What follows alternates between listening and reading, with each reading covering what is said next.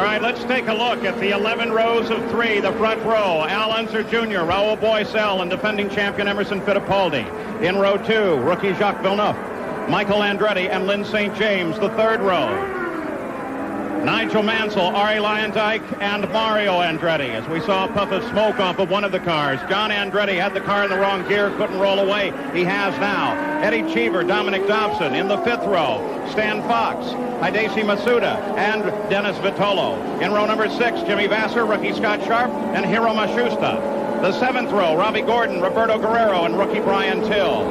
In row 8, rookie Brian Herta, Scott Brayton, and Teo Fabi. The 9th row is Paul Tracy, Adrian Fernandez, and Stefan Johansson.